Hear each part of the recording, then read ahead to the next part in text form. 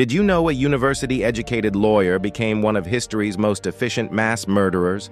Otto Ohlendorf arrived in Ukraine in 1941, leading Einsatzgruppe D during the Nazi invasion.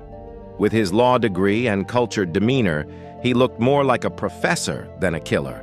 But his real job was far darker. He coordinated with German army units to locate Jewish communities across occupied territories.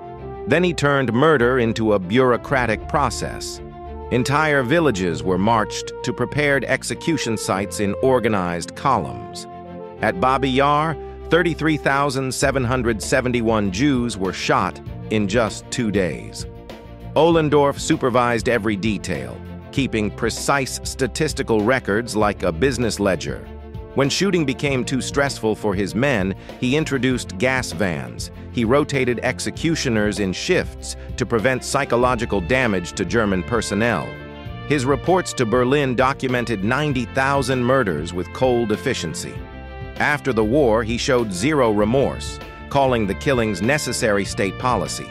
He was executed in 1951 for organizing over 1 million civilian deaths.